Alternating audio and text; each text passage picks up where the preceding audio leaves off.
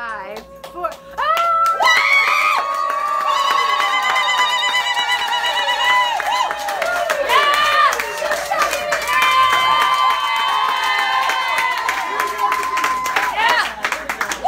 Does anyone mind if I span the audience?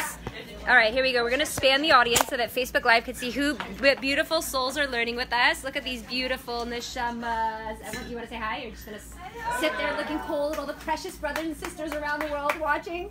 There we go. All right. Isn't this a gorgeous space? Okay. Hi, Facebook world. We regard and honor you, Facebook world. Hi, Tova. Thank you for watching with us.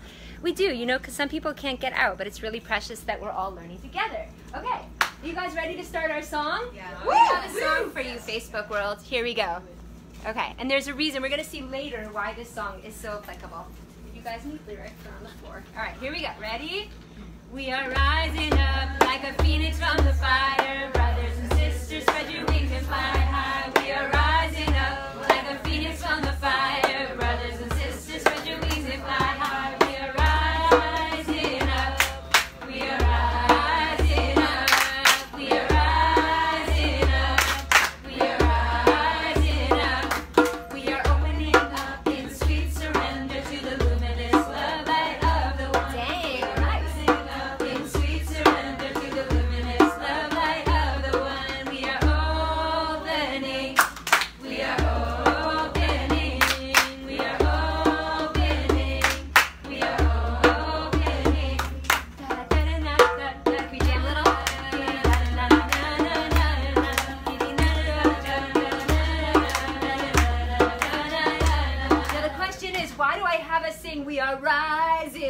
What is this? I am jealous of my sister who has the title Reverend, okay? So I try to rise up, you know?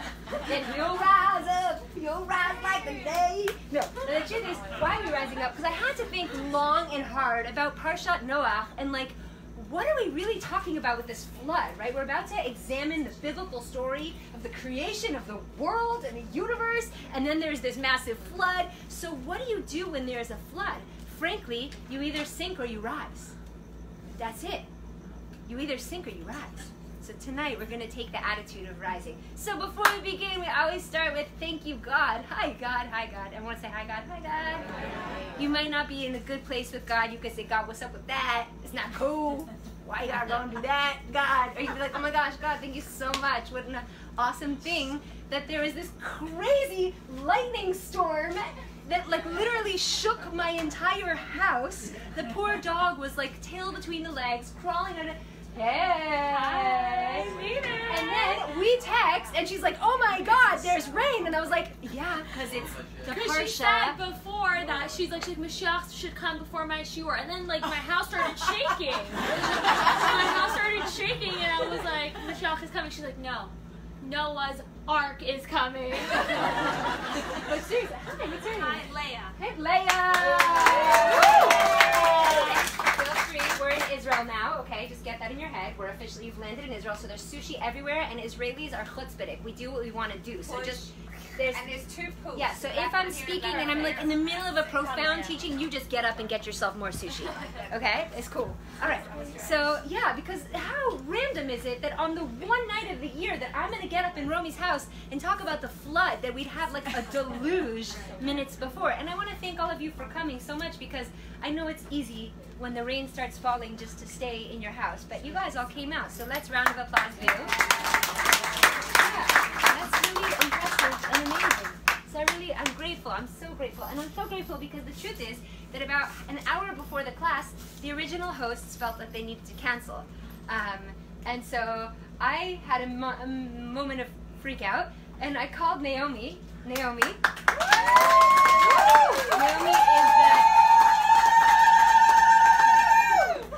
Naomi is the executive director of the Happy Minyan, the synagogue that puts this class on. And I said, Naomi, I can't. I have to teach this class. And she says, fine, what do we do? I said, call Romy. So within an hour, Romy had taken, that's the one who lives here and made this beautiful space for us, she had taken everything from her sukkah and ran it upstairs. Everything you see here was not here about an hour ago. So humongous thank you. And what's amazing about that is I feel like I'm living the Bible, because Noah, or we'll say Noach, was the person who saved the world when there was a flood. And there was a flood, and I was like, okay, faith, what am I gonna do? And then they, as if, saved my life. So dear modern day Noachs, I tremendously thank you. We also want to thank a really holy woman named Tara Posner, who helped sponsor the shir, and she just wanted to give gratitude to God and wish speedy healing to anybody who needs that. And also to Barak Raviv, who's a massive contributor, and he should be blessed with his new wife. Also, we always, so some people here, I won't like cast my eyes, but some people here have never been to a Torah class. So I'm going to be introducing some of the concepts as if they're new, because anyways, everything can be new to us every day. One of the things that we do when we learn Bible or spirituality is we set an intention, a dedication. So we can all take a moment now, and you could send the beautiful energy that's going to channel down in this next hour out to anyone in the world that you want. So I'm going to send it in particular to Miriam Barilana, to Shoshana Bachanachaya, and Ariel Arus Bracha Ita, and you can, and also to Chanita Miriam, shout out your way. And anyone here, you can just take a moment. If you feel like closing your eyes, you just like have an intention. Like, I want the good vibes that we're going to bring down in this hour to be for the healing, for the merit, for the person finding their soulmate, for people having peace in their home, for people struggling for children. They should have any blessing you want for anyone in the world, including yourself. Just take a moment and do that. And Facebook world and people here, even though that's more awkward, we always invite sponsorship because we want to make these things happen, and we want to do it big. We want to put cookies and sushi and beers and holy brothers. You know, we want everybody to be able to come, so that's just an open invitation. Hi, welcome. Welcome. Oh, round of applause, round of applause. Yeah. Amazing. Someone needs it or get ground. See, when we're in the big bar, we'll just sat. Yeah. Alternatively, do you want a stump? That might be something. Okay. I'll bring you a stump. A very beautiful stump at that.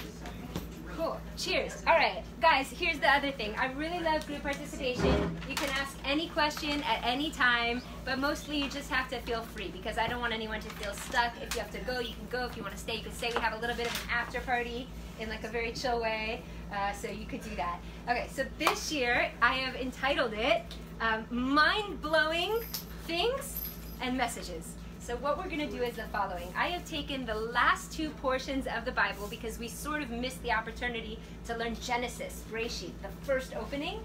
Even though it was last week, we're going to bring it into this week. And because how can you skip Breishit, right? Let's do it. Let's do it. Let's do it. So I'm calling this Mind-Blowing in Messages. So all I'm going to do, I'm not going to give you a cohesive story. Yeah.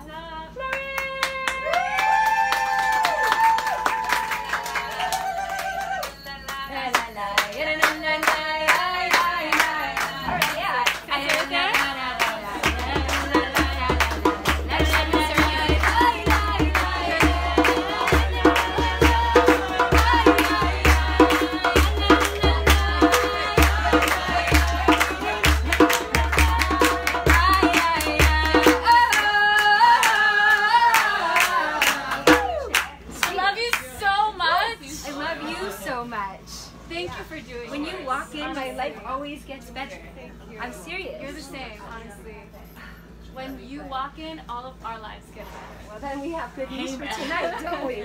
Okay, so here's your job, okay? All these little beautiful papers that I sat making all day while my sister was helping me get everything else done that I needed to get done. All these papers, each one is something that might perhaps blow your brains out in the best way. But here's what you have to do. After every one, you have to rate it, okay? You have to be like, ah, or eh, or none of them are gonna be like this. Forget it. This is a collection of gold over the last 15 years of the most epic Torahs that I could find. So then at the end, you have a job. Because at the end, I'm gonna ask everybody to turn to the person next to them and tell and share. Oh, nice. We got an Adam in the house. Adam, I'm gonna have you cook. Oh, we need big applause. Big applause. Here we go. Here we go. You made it!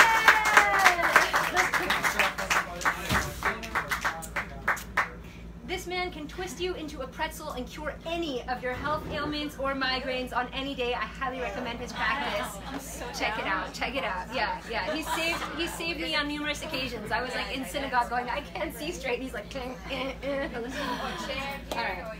You know what? You could even have my chair. One of you can have my chair. I won't use it. Sweet. All right. And at the end, someone can have a stump. There's a stump and a chair. At the end, I'm going to ask everybody to share their most favorite mind-blowing moment with the person next to them, okay? Welcome. Come on in. All right. So for the first mind, guys, I need security. So how are we doing, guys? Woo! Yeah. All right. Which Lynn gives me a bigger thumb up? Who's... Oh! There's competition amongst the Lynns. All right. I'm going to hand you the first page of the Bible. And when I do that, I just need to ask you to please not put it on the floor because it actually has God's name in Hebrew. So one of the practices we do in Judaism to respect God is we don't put things with God's name on the floor. And we don't throw them out either. So any other page I give you tonight, you could throw out, put it on the floor, use it for toilet paper in your next camping trip, not this one. Okay, so maybe share every other person. Sweet. So what I'm going to share with you is one of the most incredible teachings I have ever learned. And you know, I don't think I asked God for help. Hashem, please help me stay humble. Hashem, please help me channel the right Torahs. Hashem, please help me. We do it within the hour, respecting people's time, Hashem. Thank you. Amen. Amen. Are you happy in there or do you want to come outside? It will be. We totally have space. This is Israel. Space expands. If you want to come out, we would love it, but no pressure. All right. I am going to now show you how the entire history of the entire world is wrapped up in the first 2 verses of the Bible. Has anyone learned this teaching? The entire history of the entire world is literally wrapped up in the first 2 verses of the Bible.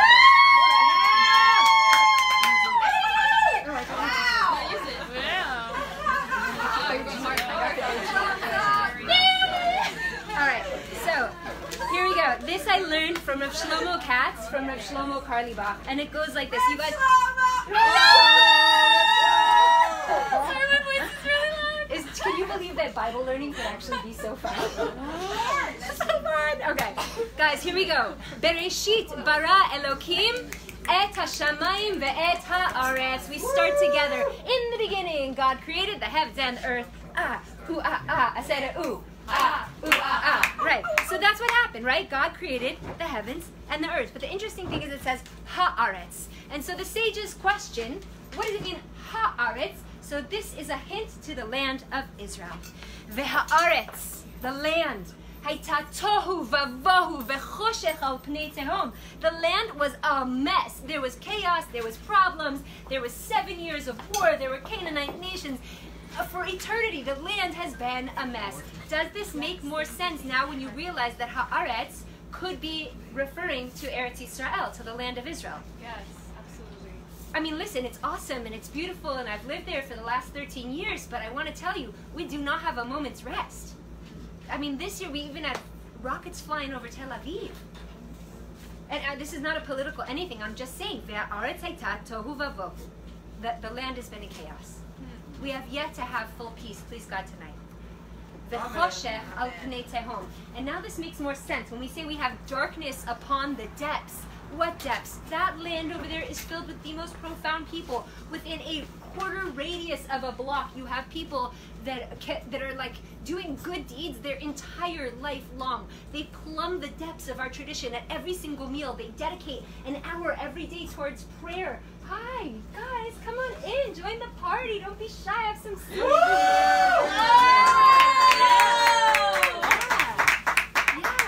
Do you know what we're learning? Another doctor in the house. Prince of Pico. Guys, I want everyone to welcome the Prince of Pico. Prince of Pico. Oh, this is Adam's vying for a chair. All right, cool. So here's what it is, guys. So we're learning how the entire history of the world is in the first two verses. V'choshech al pnei tehom. There was darkness upon the text. And now what happened? V'ruach Elokim merachefet al pnei hamayim.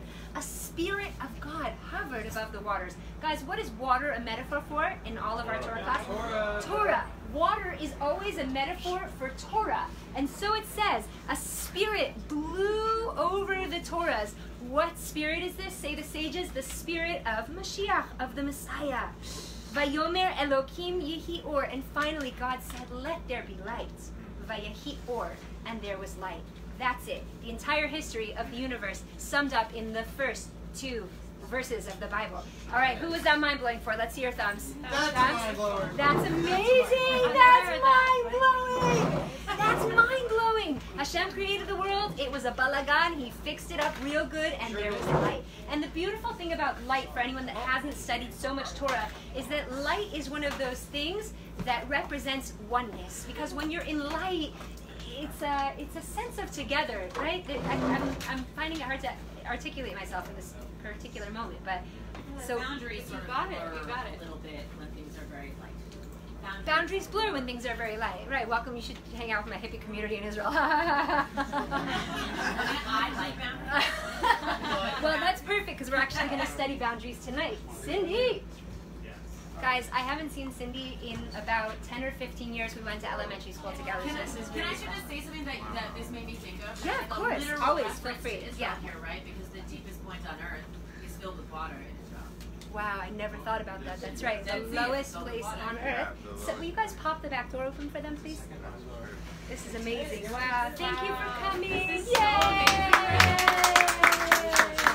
Welcome, guys. Welcome. Everybody feel free. There's sushi inside, outside. There's drinks. All right. Second mind blow. Ready? Tonight we're going to discuss, we said, the creation of the universe. So how did the universe start? With the Big Bang. The Big Bang. Okay, so technically what happens, and everyone can feel what we're going to floor, you can lean on a couch. You want to hear something, you want a mind blow? Hanoch, would you like a mind blow about the Big Bang? Okay, check this out. So the question is, scientifically speaking, where did the Big Bang actually happen, right? Did the Big Bang happen, like where did it start? Where was the physical place in the universe where the Big Bang started, right? Did it happen somewhere up there in the Milky Way? Or like what's another name of another galaxy? Andromeda. Did the Big Bang explode for the first time in Andromeda? Did it explode maybe for the first time in Hawaii? Which, by the way, is a permutation of the 4-letter name of God. Hawaii is the Oh my God. Right. And if you want to trip out more, what do? They do shaka. This is called kamitza. This is the hardest work of the Kohen Gadol. The high priest in the temple used to take it. The hardest offering was with the shaka. And if you want to go crazier, obviously we know who's the leadership. The big kahuna. Oh, shock. What's our leadership? The kahuna. The kohanim. So Hawaii is known to be one of the most, it's some of the secrets of the Bible like made its way over there, which is like so obvious when you look at the people who come out of there, which tonight we have like a room full of Hawaiians for some reason. So, oh! I just totally did that. I thought I was just at my Alright, so the question is, where did the Big Bang explode out of? And believe it, oh, we got a Kashani in the house. I wish, because I know the people walking in, I wish I could share with you, each person who walks in is like a greater light than the next. It's shocking. Like if you only knew what these 2 women contributed to the world, you'd blow your brains out. I'm sorry if I embarrassed you, please forgive me. But it's true. It's true. Every person walking in, I'm like, oh, wow. All right. The Big Bang. Here's our question, Stearns. Where did the Big Bang explode out of? Hawaii volcano. Hawaii, Andromeda, Milky Way, LA. You know, they say one of the portals to hell is in LA. I'm not even kidding. I don't know. Yeah, it's true. It says, yeah. I think you see that? I see that. Utah. No, we discussed this on Shabbos. Yeah, apparently one of the portals to Gehenna is here in this holy city. Yeah, you know, I know. This explains some things. Okay, so the sages have an answer, and they say... Say what? That's why you don't give LA tours. That's why I don't give LA tours? Yeah. I wouldn't get such good business. No. You know where it is. So here's what it is. Our sages say that the Big Bang exploded out of, and I'll say it in Hebrew and then I'll translate it into English, of the place in the world where was the Kodesh Kedoshim. That means the Holy of Holy. Wow. That means in English the foundation rock. In other words, that, you know that golden dome over the wall in Israel? There's like a golden dome. You guys know what I'm talking about? Yep. Yeah? You know what I'm saying? Underneath that is what's called the foundation stone. And that's where Adam and Eve brought their first sacrifices to God. Noah brought his first sacrifices to God. And so that's where Isaac was sacrificed, as if, right?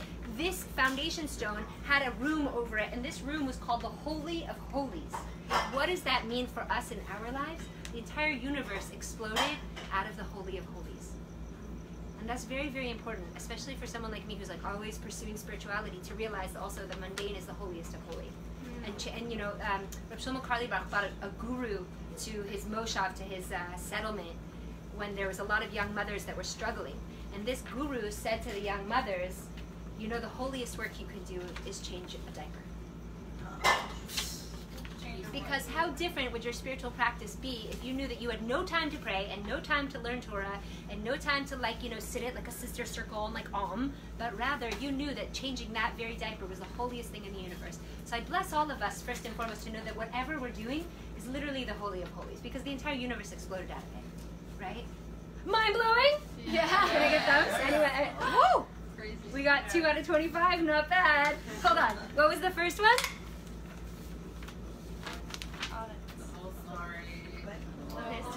History of the world. The history of the world is found in the first 2 verses of the Bible. That's right. That was really interesting, right? We're going to teach Adam later. And then the second one was we learned about the question of... Guys, you're all beautiful, but participation really needs to come out so that I don't have to keep sweating. Okay, I'm just going to keep fixing this because it's just not staying on, so forgive me. All right, so then we learned about all the days of creation. How many days of creation are there? 7.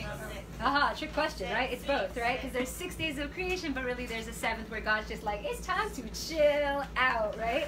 Okay, so here's the interesting thing. If you look in the grammar of the Bible, you can see that every single day it says Yom Rishon, the first day.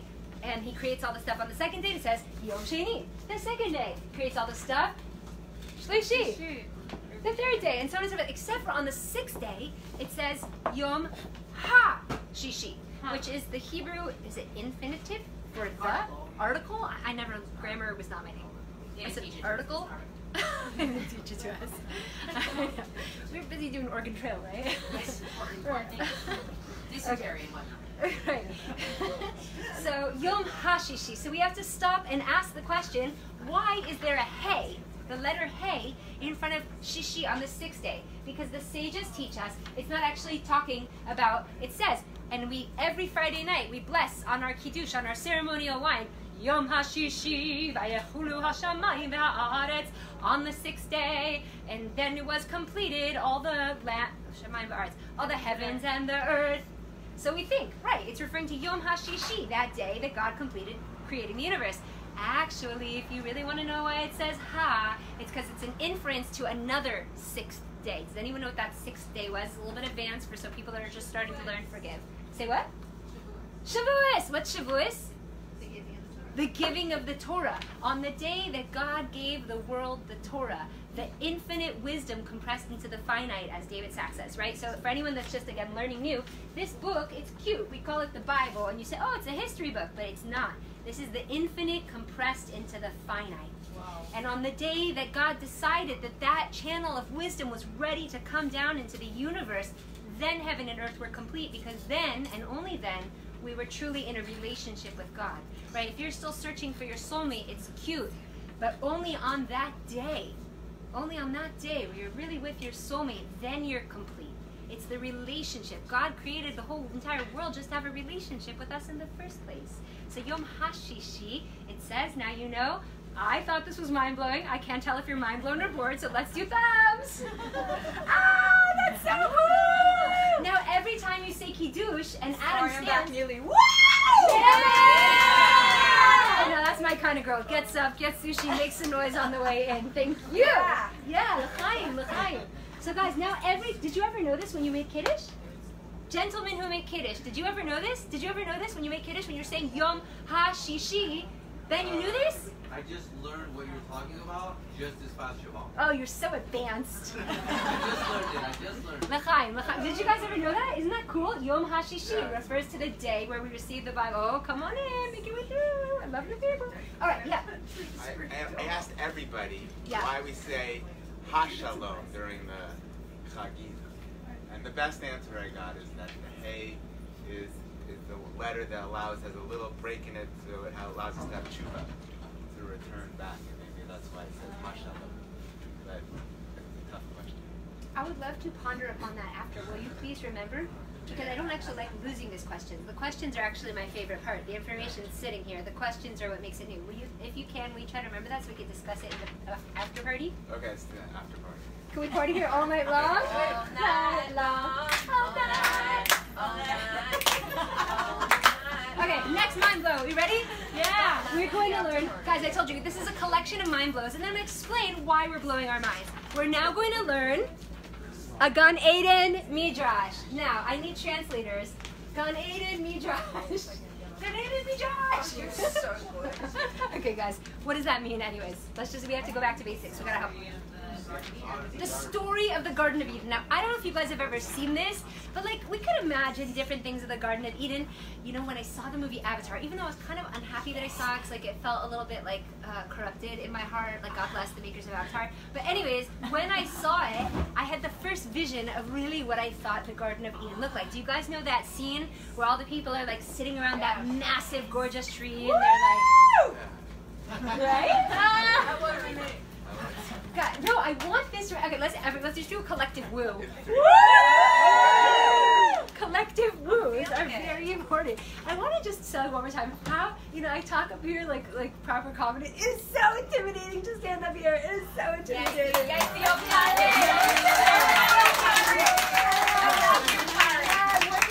You're natural. Make it look easy. You're natural. Thank you. Okay, so check this out. I read in the Midrash, what did the Garden of Eden actually look like? This is a short one, but it blew my mind, so I have to include this in the mind-blowing stories. Sylvie, wherever you got that jacket, you just became the coolest person in the room.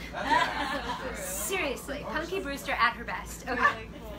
Gan Eden, do you want to know what it looked like? Did you ever wonder, does anyone have an idea, what did Gan Eden look like? Anyone on Facebook Live know? Tova, do you know what Gan Eden looked like? Oh, Rivka says it's mind-blowing. Woo! Got a thumbs up. Anyone know what Gan Eden looked like? What did the Garden of Eden look like? Okay.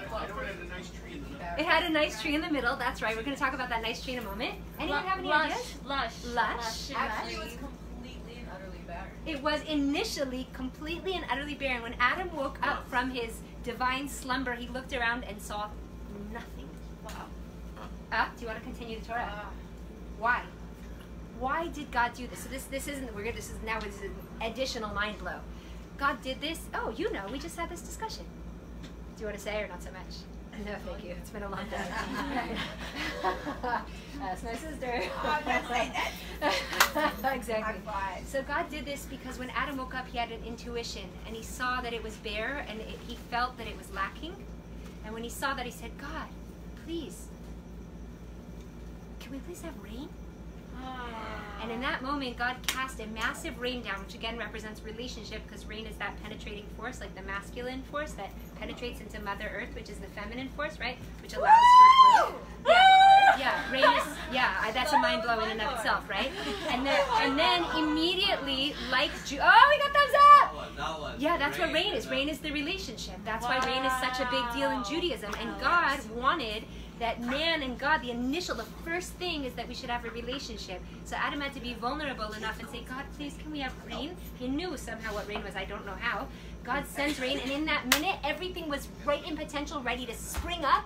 And then that was good. That was like, I feel like Whoopi Goldberg in Sister Act. And then, right at that moment, everything sprouted and blossomed and bloomed, and it became that lush jungle that we were talking about. With the experience, you see every story in the Bible, it's not about them, it's always about us. And sometimes our biggest blessings are just waiting in potential, but they're waiting for us to call out and say, God, I don't know what to do, but help. And in that moment, all the beautiful blessings can sprout forth. So thank you. We added an extra mind blow. That was beautiful. But I want to share with you what the Midrash says it looked like after that. So it says, and I'm sorry, all my books are in Israel, so I don't have the accurate sources, but it is in the Midrash, and you could find it there if you look. Oh, Hashem, can we please go home to Israel so that I could have the Please. We're ready. We're so This is ready. everybody. This is all included universal projects. There's nothing exclusive about that prayer. Drop this house in like Talbia. Yeah. If that's your preference. You prefer Talbia? Oh, sure. I'm not going to Talbia. Sure. So anyone here want Tel Aviv? Jaffa. There you go. Okay, Okay, cool. No one's up for spot? I'll come with you. Where are you? Okay, so Gan Eden apparently had approximately 800,000 trees in it. And it says that every single one of these trees was a completely unique species, more beautiful, incredible, and wonderful than the next. Every single one of these trees had beautiful, awesome, epic fruits growing off of it. You could eat not only the fruit, but the bark itself, maybe, depending on which commentator you look at. And that in the center of these 800,000 trees, each one their own species, was the tree of life, making a canopy over them all. Wow. Wow. I read that and I was like, I thank you so much, sages, for disclosing this information that I just needed to hear. Because I never knew what it looked like. You know, we all have our fantasy, like, did it look like that movie, this movie, you know, but like 800,000 trees, everyone is different. I'd be in heaven. You'd have to yank me out of there. Wow. Okay, mind blower? Nice. Yeah. I'm going to keep fixing. I feel self-conscious, so I'm going to keep declaring it. All right, now, next question is, I'm going to go inside for a second. Hold on.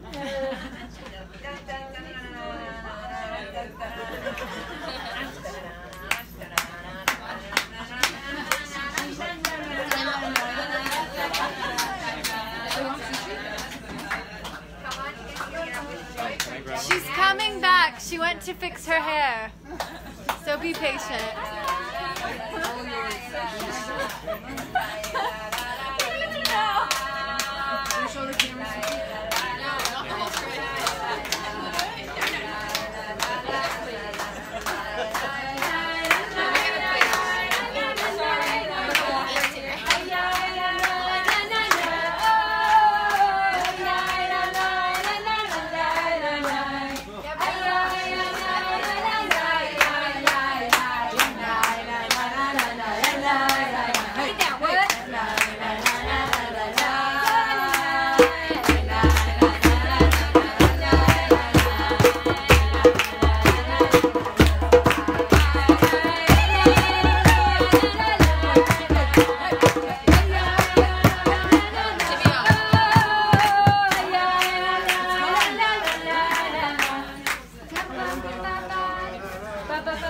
Okay, are you ready for the next mind blow? Yeah. Okay. What? Here's your big question. And people in there, I love you. Thank you for sitting inside. You're so sweet. There's a room of people in there. It's so good. Can you hear me? Ezra Nashim. Women stay in the back. Just kidding. We're bringing in the tinted window. Do you want a great question? Here's a great question. What was the first emotion in the Bible? Shame. Shame tactic, like you're South African? Shame, man. The first emotion in the Bible is shame. Did you say it? Baruch Shekivan. So, I had this thought myself. It's not loneliness because it's not the first emotion. It says, first of all, alone and lonely are very different. Alone and lonely are very different, but it's a great question. I asked the question myself today. It says that it's not good for man to be alone, but it doesn't say that man was lonely. Yeah. So it's a question. You could be right, but I learned this from a friend. He should be blessed, and I think he was onto something. And What about jealousy? so jealousy it's a few later. We have it's a few later, but we're going to catch that. There's number 2. I have a secret number 2. Jealousy I think is number 4. Oh. Yeah. But we just looked through Breishit. It's really quick. Okay. Why is this so relevant? Why is it so relevant that shame is the first emotion in the Bible? Because we all... To embarrass someone is like killing them. Oh, that's beautiful. I never thought about that. Good one. Cool. Props. In the Jewish tradition, when you embarrass someone, it's as if you killed them, because when they lose the blood from their face and they turn white, it's equivalent to taking their life force away. God forbid. So Hashem, please help us never embarrass anybody. Amen. Amen. By the way, when I say Hashem, I mean it's just the Jewish way of saying God. It means the name, but anyways. Really, I'm just totally guessing, but the shame came from knowing the difference between right and wrong, good and evil. The reason why it's relevant today is possibly not shameful enough. That's just we need to. Are you saying something about me? Do you want your ring light on? Or The ring light, I guess my power pack wasn't actually powered up. Did they feel shame because they were naked? They did feel shame because they were naked, but first it says they didn't know they were naked, so they did not feel ashamed. But then, what would go back to what we're saying? Then they ate from the tree. Now I can have those beautiful rings in my eyes. Now they know the difference between right and wrong, or good and evil. Okay, so it is connected. They were naked and they felt ashamed. It is connected. And by the way, if anyone wants the verse, it's 2:25. But here's the thing. I'll tell you why I believe that God has the first emotion as shame. Because, here we go. Who here feels shame? Everybody's hand should be raised. Because shame is the one thing that tells us we're more bad than good. And whatever we feel shame around, all of us, don't take it from me after 10 years as a therapist. But take it from me after 10 years as a therapist. The core and crux of all of our pain is deep. And it can be silent shame. It's not like we walk around feeling ashamed, but all of us have it. Whether it's we're not good enough, we're not pretty enough, we're not rich enough, we're not smart enough, we're unlovable, we're unwanted, we're, the list can go on and on. But all of us have it, and it's a lifetime process to deal with it. And there's really two responses that I like to say to shame. First is F shame. F shame. Like I was literally sometimes instruct my clients to just, I try not to curse, but then sometimes it's really for holy purposes, and we say F shame. Because how dare it make me feel bad about myself, right? I am trying so hard in this world, says all of us.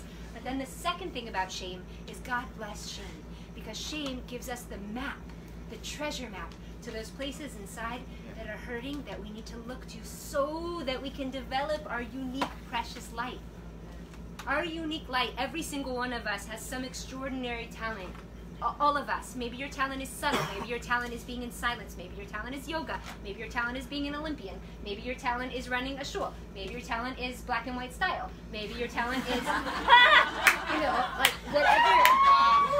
whatever it is, all of us have. Hence I hold shame. Exactly. No, but all of us have a unique, precious light. All of us have a unique, precious light. Really, it's really important to know. And that unique, precious light is actually developed as a result of the shame that we experienced in childhood. Much like a negative picture, when you back in the day when we had pictures and we went to the picture store and you had to develop your negatives. So that shame that we felt as a child, at a certain point in puberty, it morphs and it changes, and we start a trajectory to develop our unique passionate light, and that is due to shame. And it's sort of the same parallel as Vayehi Erev, Vayehi Boker. Let there be evening, let there be morning, because as we all know, first comes the darkness, and from that emerges our unique light. So, wow, how crazy! Shame is the first emotion in the Bible! Woo! So, by the way, the second was fear. Wow. I was afraid in 3:10. I was afraid because I'm naked, so I hid. When God calls out to Adam and Eve, says, "Where are you?" But I know we haven't gotten to Noach yet. Anyone could leave when they want to leave. I'm just going to keep going because this is so good. Woo! It's not me, it's the content. It's so good, I think. But isn't that amazing? Did you guys ever think about that? The first emotion in the Bible is shame. Can I Yes, share yes, a thought that's Chloe, coming up? please. It's your question Just was, try to speak loud for the Facebook world. Okay, can you repeat your question? Why do we think that it's shame? Yeah. Or something like that? Yeah. Okay, so I thought it's very interesting that the first emotion is one that's kind of if you were to talk about it Kabbalistically, is not coming from the light, but it's coming from, shame, doubt, guilt is all associated with Satan, with the negativity. So it's very interesting that is the first emotion. Well, that's exactly what I was saying. Vayehi Erev, Yeah. there's night, Yeah. and then there's the always. And you and I know, and everybody else in this room knows that it's our dark times, Yeah. the difficult stuff, Yeah. stuff we Very don't believe we can interesting. get through, that gives us our strength. We all know that, Yeah. right? We've all, I don't want to be difficult, but she's from break it Philly. down now. Be You difficult. said that it's they didn't, at first they didn't realize they were naked and they didn't feel shame. Correct. So there was a period of time after the rain. Can you imagine how good they felt? Bliss. I think bliss was the first Bliss. bliss. Oh. I think the first emotion, Oh. first emotion was joy. I agree. And That's innocence and ignorance and pure Right. simcha, right? Uh-huh. But the first one we don't zoom like in that. on is they felt shame, they felt fear. But Hi. that maybe isn't actually the first. I think you just brought down a messianic Torah. Thank you. That was new. I like that. The first express Torah in the Bible is shame, but the It's the first time they become aware of it. perhaps. Which, if you look at it from this perspective of Adam was a baby, and now he's developing into an adult person, right? The first thing that children experience is shame. That's one of the first negative experiences when they're developing their ego, their superego. Shame is the driver for that development. David Sachs always said that the natural state, the default state is happiness. And considering this shear is put on by it's joyfully presented by the Happy Movement, we're gonna paskin, we're gonna declare tonight on this Beitin Shalmala that the first emotion was probably bliss. Yeah, I like that. There we go. All right, first, this is like so amazing. This is like I love learning Torah because you get. This is like who thinks about this? Cool. All right. Hoo-ha. Quick mind blows because I gotta monitor my time and there's a lot of cards here. I'm gonna skip the snake. There's some mind blows. Don't skip the snake.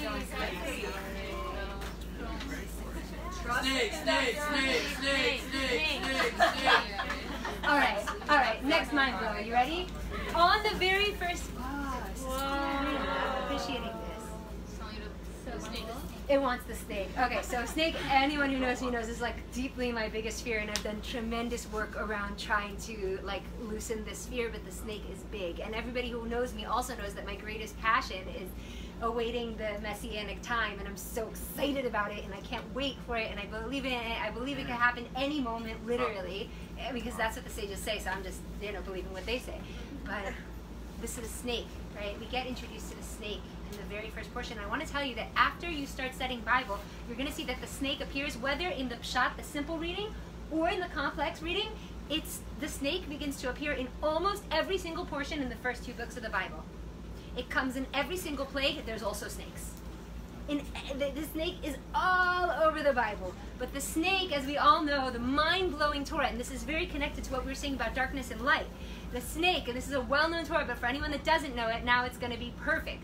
Lord Greg knows this. Are you ready for this? Tell us, what is the gematria of Nachash, of snake? What is the numerical value, the numerological value? Say what? You do. You're just being humble. The snake, Nun, Chet, and Shin totals to 358, and that is the same numerical value as the word Mashiach. Wow. That the numerical value of the snake, that which represents the evil inclination, but also all healing, by the way, is the same exact value of Mashiach. So those things that are hard for us, those places where our evil inclination plays out on us, is because again, that's where our unique light comes from. And the snake is the one who introduces shame.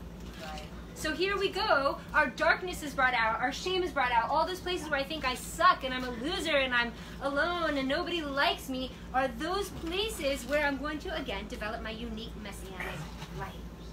Cool, huh? Beautiful. Huge. Mind blow. Okay, there's so much more, but just because time, we gotta go quick.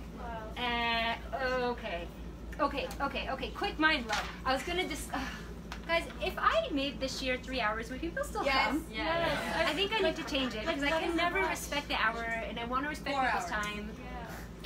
There is a shear in LA on Thursday nights that goes 3 hours. I'm like, why can't I just be like him? Yeah. Do it anyway. All right. Anyone who needs to go at any point, just feel free. This is amazing. Okay, this is amazing! Mind blowing! Okay, the punishments. So we get punished in the Garden of Eden. Again, we're still not even in this week's Parsha, but we'll get there. The punishments, I just want to share one, because it's really amazing. Thank you. Yeah? Yeah, just one. Just one. Yeah. Oh, we want bliss and joy. Right. See, these girls are already living in the next reality. They're like, we have to talk about hardship? That's so old school. Punishments. The woman gets punished with a very interesting punishment, and it is be'etzev tildi banim. Can anyone translate that for me? Ouch. With be'etzev. What word is etzev? Ouch. Upset. With sadness, tildi, you will birth your children. My teacher Leah says, I know, but I'll tell you why this punishment is so beautiful. Because this is after we ate from the tree of knowledge of good and evil. And my teacher Leah says, you know why the curse is that with sadness you'll raise your children? If you think you know what's good for them, if you think you know what's bad for them, you'll have sadness. If you go into trust that everything that's happening to you and to your kid, which I'm sure can be extraordinarily challenging, is from God and is for the good, you will have happiness. The problem is, once we ate from the tree of knowledge, we started getting confused, and we think when our kid gets a scraped knee, as my sister always talks about the book, The Blessing of the Scraped Knee, we think it's bad. So we feel sad. With sadness, you'll raise your children. But the truth is, once I take a step back, and I get out of that paradigm of I know what's good and bad, I step back out of judgment, then I can be in happiness. Because yeah, maybe I lost this amount of money, or maybe I broke up with my boyfriend, or maybe this, or maybe that, and it seems really bad, but then I'll have sadness, because I'm judging it as bad, when the truth is that everything happens to us is good. And for the good, and the absolute highest, best way God can love us at any given moment. Amen. God forbid no one should know of you. You get into a car crash. That's the highest way God can love you in that moment. Amen. You're having problems in your marriage. God forbid. It's the highest way God can love you in that moment. When you're throwing up. Remember what you taught? Yeah, say. I'll never forget that shiur, but she was telling us, like, even when she would get like a really horrible cut, she would say Baruch Hashem, or she'd be throwing up, and she'd literally be saying. It happened once. I was trying to get happy meal. I was trying to get, and I was staying at your house, and I got this weird. I don't know what happened to me in the morning. I felt really sick, and I was so excited to come to the happy meeting. I hadn't been in so long.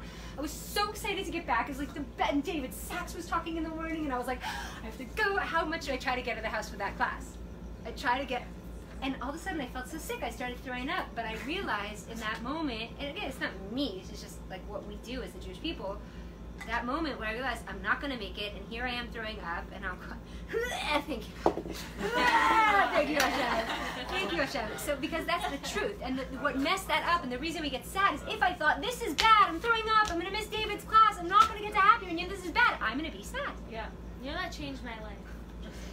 Wow. It did. I still think about it, like actively. Like when something really bad happens. Baruch Hashem. And we learned together, Romy, that actually I learned this year something interesting, that the gematria of oy, you know how Jewish people say oy, oy. The gematria, the numerical value of oy is 17. What's also 17? Tov. Wow. So now, tov, good. So now when I say oy, I say tov. Oy, tov. It's the same thing. It's that's a mind-blowing Torah! You know, here right now in this room, we're going to start a revolution. We're all going to walk around going, oh, yay. Okay, so, oh, Lord, okay. Oh, we're almost at Noach. That's great. What time is it, just out of curiosity? Who cares? Who cares? Don't tell me. La, la, la, la, la, la, la, la, la. Can't get you out of my head. No, it's not. I can do this in 9 minutes. Not happening. Here we go. Now, I want to share with you some other mind-blowing things. There's some hidden holidays within Breishit. And, you know, does anyone know the very hidden holiday that's wrapped up in that first portion of the Bible? Hidden holidays. Hidden holidays. It's not so hidden, but that's definitely in there. Shabbat, Sabbath, definitely in the first portion. So I'll tell you. There's a question in the Gemara that's asked. Oh gosh, I hope it's in the Gemara. I just made that up. I think it's in the Gemara. I do. I gotta tell you, without my books, it's really hard to give over lectures. It's in your Gemara. It's in my Gemara. It's in Masechet Nili, right? So there's a question asked. Help me. I'm sure you know. What's the question? The question is, where in every single holiday in the Jewish calendar, you could find it within the 5 books of Moses. Oh. So every single holiday you'll find, like in Emor, you find a secret inference to Hanukkah, but in Breishit you find a secret inference. So the question is, where do you find Purim in the Bible? And the word Haman, the villain of Purim, is in chapter 3:11. It says, Hamin ha'etz asher tziviticha. Is this the tree that you ate from the tree? Haman is right there. And you know what else? And that is in the Gemara. It is in the Gemara. Thank you. And you know what else is in there? And I only saw it for the first time this year. In 4:14, the word Esther is right there. It's Esther, as in Queen Esther, as in Purim. Now, why would it be important that Purim is in Breishit? Oh, sorry. Purim is the holiday. How do you explain Purim? They tried to kill us. No, We survived. That's party.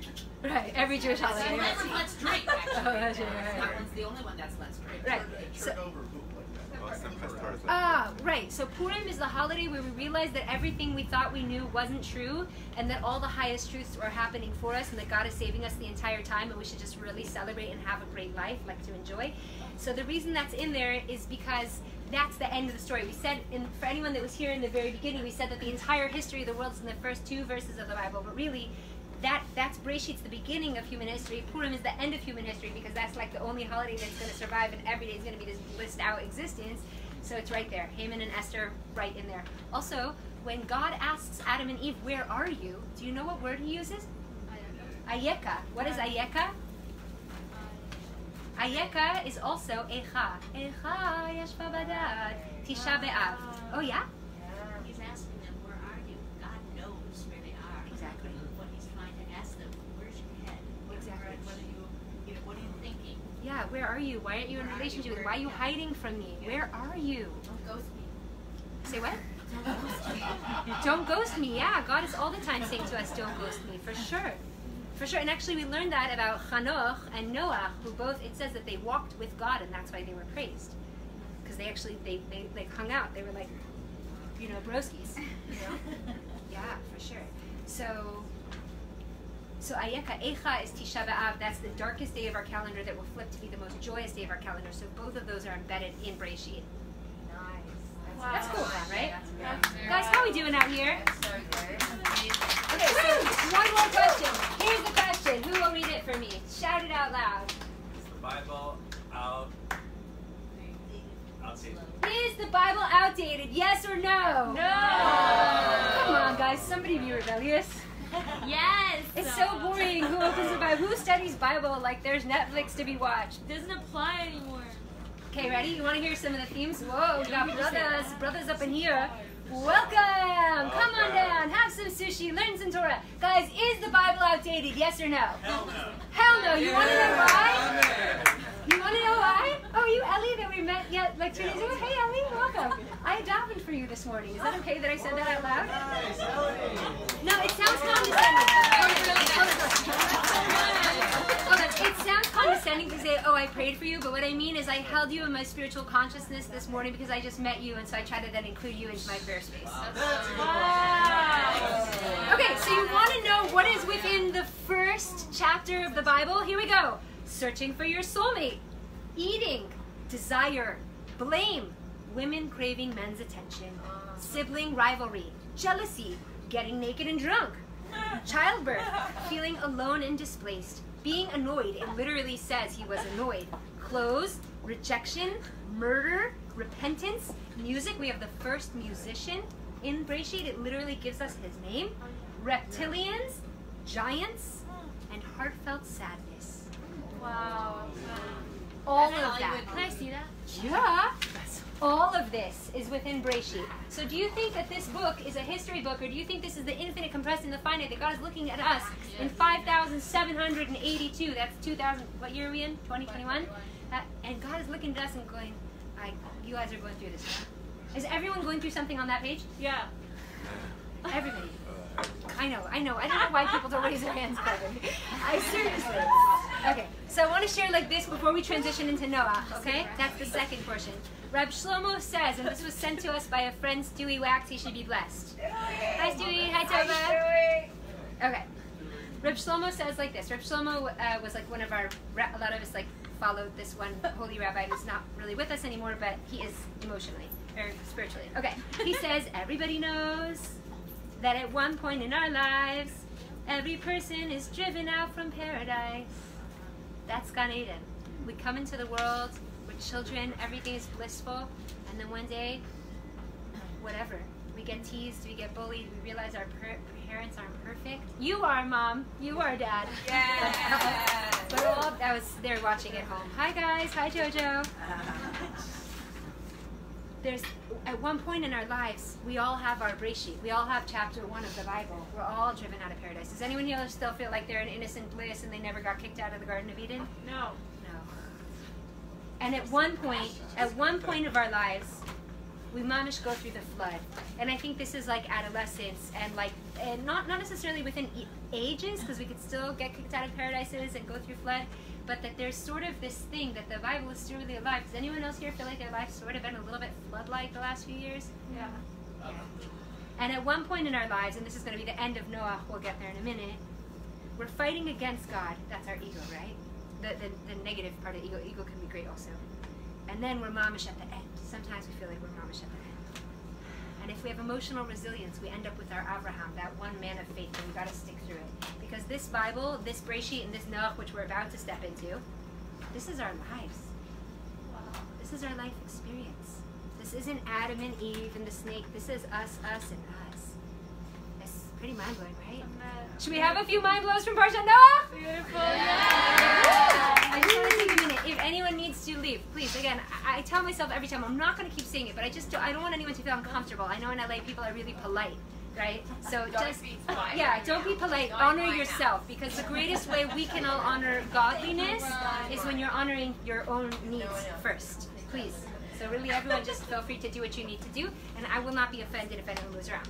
So God is basically saying, I feel you, dog. You are alone. Every one of us is going through some form of shame, or I feel you, dog. You're not alone. And I want to read to you the last few psukim of the Parsha, because it's really like, you know when you're in a relationship and you get a text from your partner and you're like, I can't believe he said that. I can't believe she said that. Did you hear the tone in which she said it? And you read it like with all this negative vibes, and they're like, oh, I just meant like, honey, I'll be home in a minute. And you were like, oh, honey, I'll be home in 1 minute. And you're like, oh, whoops, I interpreted that wrong. So listen to how God says. So first, when I first read this, I was like, God is harsh. And then I read it again with a heart of empathy, and I was like, wow, God is so beautiful. It says, God saw that the wickedness, this is the end of Breishit, the end of Genesis, the first portion of the Bible. God saw that the wickedness of man was great upon the earth, and that every product of his thought, of his hearts, was but evil always. And God reconsidered having made man on earth.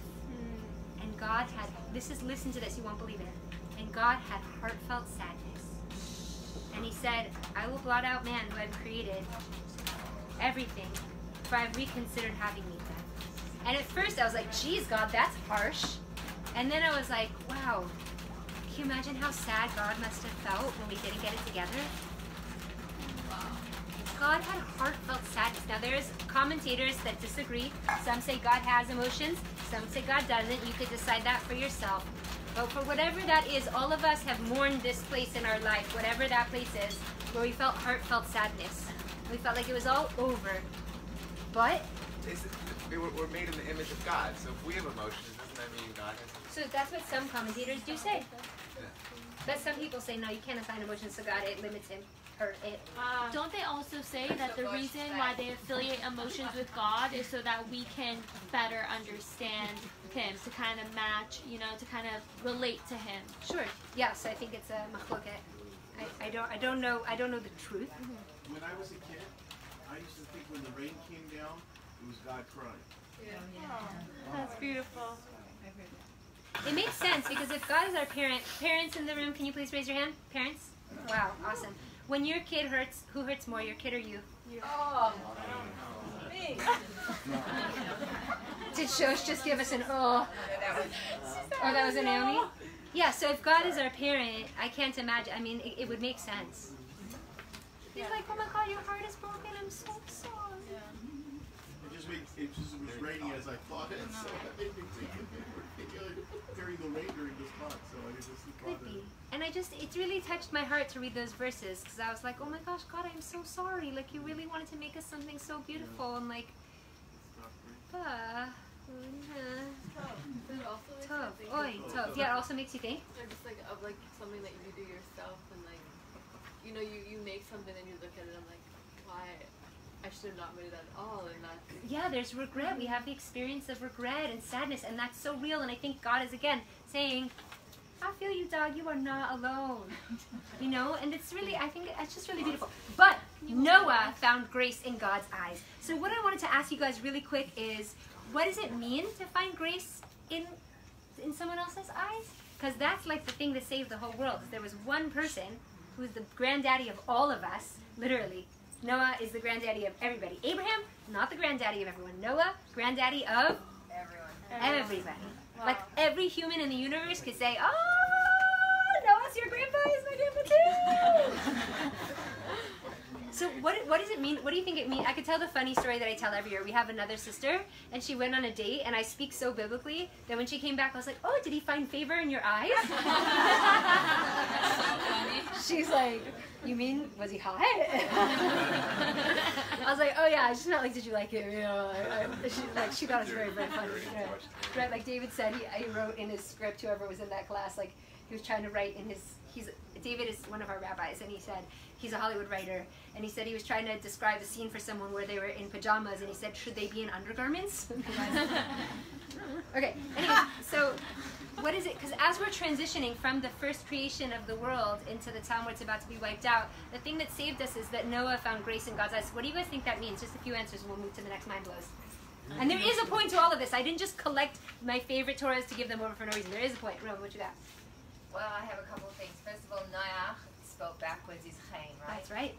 So it's a kind of homeopathic, like the cure is within the disease. For sure. And the other thing is that Rav Kook says, I have a daughter whose name is Ruby Chaim Geulah. Wow. God bless her father. Wow, Gave that's us a holy name. Chaim Geulah. And he got that Torah from Rav Kook, and Rav Kook teaches that we'll only merit Mashiach, we'll only merit redemption, Geulah, when we're able to find Chaim be'enayim, Chaim in each other's eyes, where all I see is the grace in you. So, and can we yes. hold it? Will you remember that end of that sentence? So that's amazing, because when we were encamped around Mount Sinai to receive the Torah, the Bible, the like divine wisdom flow, it says Vayachen ha'am, that we encamped as one. But what is Vayachen, encamped? Vayachen. My teacher Leah teaches that it says we found grace in each other's eyes. Wow. And that's why we could receive the divine wisdom, because only when we all looked at each other favorably and with compassion and love and understanding, because God like, okay, you ready for the divine download right now? Wow, I had a problem with you and I could see you with like compassion and understanding. You could find grace in my eyes. Fine. God's like, oop, now it's time. Did you remember the end of your sentence? Say what? Did you remember the end of your sentence? Because I interrupted you. No, but that happens often. Cool. My day-to-day, no. Love you, sister. Okay, but so the other thing I was going to say is Yeah. just that all the time, like the times where it says pain, it says Yosef found pain in Tara's eyes, Rachel found pain in Yaakov's eyes, that it denotes like immense love, even if it's not like. Can you give us a bracha? Yes. Intermediate bracha, guys. This is not the ending bracha. That we should see. We should hear the lightning and see the thunder. It's happening right before our eyes. Geshem, like creation, is happening in every moment, and we should I should find pain in the eyes of those that I, Baruch Hashem, not just host in this house, but live in this house too. Amen. And to everyone, to everyone. And that's essentially what saved the world. Is that God is. That was a great lightning. You know, there is a blessing to make on lightning. If you see a proper strike of lightning, is it Oseh Maaseh Breishit or that's thunder? I think it's Oseh Maaseh Breishit. Oh, thanks, guys. It was really beautiful. It was just this lightning. So if anyone sees a strike of lightning, you say the initial part of the blessing, Baruch atah blah blah blah, and then the end is. I think it. But seeing lightning and thunder, there are two blessings. There's two. They're different. Revelation. Oh, yeah. So Oseh Maaseh Breishit is lightning, correct? Yeah. So if you see a lightning strike, you can say Oseh Maaseh Breishit. And if you hear a proper thunder, Baruch atah Adonai Eloheinu melech haolam shekocho gvurato maleh olam. Amen. Awesome. So quick question. Here's a mind blow, right? It's always relevant. It is always relevant. It is relevant. Yeah, thank you. The translation of seeing a lightning strike, Oseh Maaseh Bereshit, is that God created the wonders of creation. So that's cool. We're like learning about it and experiencing it. Thanks, God. Wow. Special effects Hollywood. I didn't even have to go to the studio. Next mind blow. In Chovas Levava, Yeah. in Shara Vechina, he talks about contemplating the wisdom of Hashem's ability to create the world, and one of those ways is to actually ponder the physicality of creation. So much so that back in the day, if you're a spiritualist, you were also a gemologist and an astrologist and all of those things. So that is like totally plundering God's creation in this world when you witness the theatrics of God's still pulling strings. I would like to just take a moment and say, if this is not living in messianic times, I don't know what is. When you have 30 people sitting in a room like, oh, this cool idea, oh, this cool idea, oh, godliness, oh, let's find favor in each other's eyes. Like, this is very precious. This is very precious. You know, we could be like at the theater, but we're like sitting here discussing the profundities of the universe and how to be better people. I really value that. Ready for the next mind blow? Why a flood? Naomi reintroduced this concept to me of asking questions. Why a flood? Did anyone of us ever think, like, wait a second, why a flood? Hello, why a flood? Good. So answer number one that the sages say is it was a mikvah. How do you say mikvah in English? Ritual immersion bath. It was a ritual immersion bath. A purification bath that Jews, men traditionally every day, and women once a month will go immerse in a natural spring, and they have them man-made as well, that helps us renew. It's a renewal. So God wanted to renew the universe because our behavior got so bad. By the time of Grandpa Noah, we were stealing from each other, we were sleeping with animals, we even had marital contracts with the animals, okay? Yeah. It was like legislated. Yeah, and we were stealing from everybody all the time. You walked into the store, you're like, I'll take the gummy here, I'll take the little olive over here. Oh, look, it's a cookie. Right? We're just hijacking everything from each other all the time. And so we needed to renew the world. But so what's crazy about what is a flood? What actually, naturally, phenomenally speaking, is a flood? Too much water. Good stuff. Is it too much water? It's water with nowhere to go. You mentioned this earlier. What did you say we were going to talk about? You said it, Cinderella. Sorry, well, I said many things. I remember one time on the 4th floor gym playing with you in kindergarten. Do you remember going to the principal's office with me too? Yeah. I do. Okay, so a flood is when water goes out of its boundaries. Wow. And what out of its boundaries? It's a boundary issue. It's not that there was too much water. We have plenty of water. It's all in the same place. It receded back. The water is fine when it's in the ocean. The thing that we were having a problem with by the time we got to the generation of Noah is I wasn't respecting you. I was stealing from you. I was sleeping with your animal, God forbid. I was doing all these crazy things. I didn't respect the boundaries of species. I didn't respect the boundaries of people. And so God, as we know, interacts with us the way we interact with him. He's like, you don't have any boundaries? Ooh, watch me, watch me. Wow. Watch me. Now watch me flood. Other nation. I've never actually heard that song. It's just from my students over the years. I learned that part. Yeah. What's that? It'll be in the after party. I love your contributions. Yes. It makes it more fun. People look this way, they look that way. One of the things that really tripped me out Just can you say it loud because I want to honor the Facebook world. as I learned more Torah. Yeah? So growing up, Noah's Ark and the whole story of Noah is like... May I? Sure. Permission? Yeah. See, boundaries. I respected her. I asked her permission. The only thing is I didn't ask everyone else. Okay, go ahead. Growing up. So we I'm sorry, all Gab. Hold on. experienced A little bit. The story, and it's not necessarily Purim. It's not necessarily Shout. Hanukkah. Or it was always like the story of Noah's Ark in the nursery room with the cute little 2x2 animals in the ark and like the cutest little story. What's wrong with that? Yeah, God said to Noah, there's going to be a floody. boiling hot You told me water. that. Did you guys know that it was boiling hot water that covered the Oh, we're ark? going to get there. We're going to get there. It's like violent and vicious, and what was happening that caused it. So I'm just curious, like, why do you think society took this really kind of dark story and turned it into like the quintessential nursery decoration? I mean, if we want to answer that, we should talk about Hans Christian Andersen. I took a whole class on him in college. Cinderella, Beauty and the Beast. These are dark tales, but I don't know. Yeah, please. I would just say that Contribute. on a level of shot, if we're going to go from Paradise, which is or I'm not even going to go there, from Simba's Shadow. There we go. It's so easy, because it's not a complicated story if you don't go into Midrashic context. So the 2x2s and the animals, it's all very cute and sweet. And the ark is very physically, abode. It relates to all of those kind of childhood images. I just felt cheated. I was like, this is not a nice story. This is not a nice story. This is not a nice It story. triggered me. All This is those not a nice nursery story. It's decorations. interesting. I was like, who wants to hear the real story? I'm like, come around Aunt Naomi. It's the birth of a nation.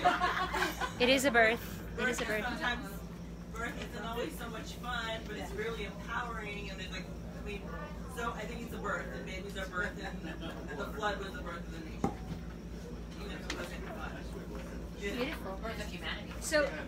So these are awesome answers, and again, in the after party, I would love to keep going on this. I'm going to say that I'm going to go, honestly, for about 15 more minutes, just so everyone has perspective. But yeah, the flood essentially is God's way of communicating with us. We have boundary issues, and it's time to fix those up. And I want to say, in synagogue on the holidays, we auctioned off the different honors that you could receive at the synagogue. And one of the honors that was proposed was saying, oh, this one really helps people with boundaries. Nobody bid more on any honor than this one. Wow. Everybody was bidding on this one. And I was like, oh, I want to do this honor for this person. And there's boundaries to work through, and there's boundaries to work through about our. What is that? For Yitzhak. Pardon? I don't remember which kibbutz it was. Do you remember? It was for Yitzhak. Yitzhak is key. It was for Yitzhak's boundaries, right? So in terms of boundaries, we can look at our own boundaries, other people's boundaries, and God's boundaries. We're not going to get into it, but I want to say a very poignant thing my friend Chen taught me. And Chen and I are in a relationship. We lead a course together, and we were struggling. It's okay that I say this because we're very cool and open. And I mean, like, cool with each other, not like we're very cool. We're very cool, so I can say this. And open. Say what? And open. No, we're cool with each other. And she said, you know, Nili, I think that, because we were a bit upset with each other, and she said, you know, Nili, I think you were upset at me because you went beyond your own boundaries, and so you got angry with me. And a lot of times what happens when we're getting upset at other people, it's because we went over our own boundaries. We didn't respect our own boundaries, and then we just project that anger outwards. So there's so much mind-blowing stuff to learn. I mean, the flood is about boundaries.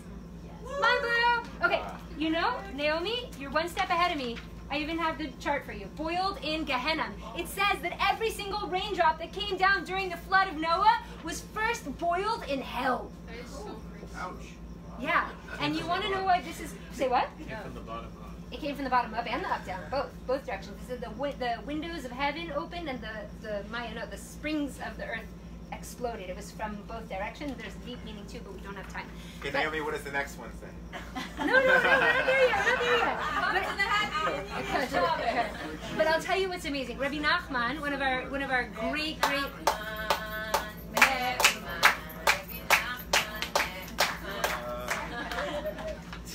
Okay, so what's really important, Rabbi Nachman says, you know what? You feel like you're going through hell. Anyone here felt like they're going a little bit of hell this year? Yeah, all of us probably, right? You know what happens? He says that when you're ascending a level in spirituality, you actually go through a mikvah of fire, spiritually speaking. You go through a ritual purification process where your soul, as if, immerses into a bath of fire to take you to the next growth level. So if you're at a point of feeling like you're in a very difficult time, know that that's probably because you're growing. You're not in hell because you're in hell. You're not in hell because God's the great punisher or he doesn't love you. It's because we're growing, and that's when the hard times come, and that's what it represents, that each one was boiled. Okay, skipping. Sorry, we just got to skip through some. It's so good. Oh, we're going to skip through this. What? I'd like you to go longer. I would also, but I don't. I want to respect everyone. I have a really hard time navigating what's appropriate boundaries. Yeah, I don't know. I'm going to say this one really quick. This is a really big mind blower. This is a really crazy mind blower. My friend, what's your name? I never met you before. Mishael. Nice to meet you. Mishael, can I blow your mind for a second on Torah? Sure. Okay, cool. You ready for this? Do you know the big, wow, reincarnation story of Noah? Who does Noah become? Does anyone know? Noah reincarnates according... Yes? Moshe Rabbeinu. Bam! Okay. All right, check this out. This is mind-blowing. I'm going to do this with more passion. Here we go. Moshe Rabbeinu, Noah reincarnates to become Moses. Why? What did Noah go into? The Yam Suf. Okay, good. The ark, the Teva. Noah goes into an ark to save himself, and the ark goes onto water. How does Noah survive? Left everyone behind. He goes into an ark that goes onto the water. What's Noah's ark made out of? Oh, yeah, gopher wood with pitch on the inside. What's Moses's made out of? Wood with pitch on the inside. Now it gets crazier. Hold on, I wrote notes, so I want to say it. They were both put into the water to save their lives. Now it says about Moshe, the reason his name is Moshe is because min hamayim meshitu, from the waters they drew him. It wasn't talking about the Nile River that they drew Moshe. It was talking about the waters of the flood of Noah, that when they pulled Moshe out, min hamayim meshitu, he was pulled out from the waters of the flood. Now you might say, okay, Nili, that's a little far-fetched. Yeah, you want to know why? What was Noah's job in this world?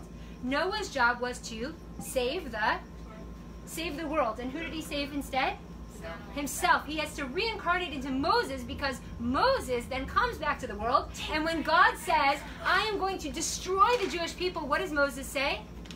Take No. my name out of the book. Kill me and save them. And what's the words he uses? Macheni na. Rearrange macheni and you get Mei Noach.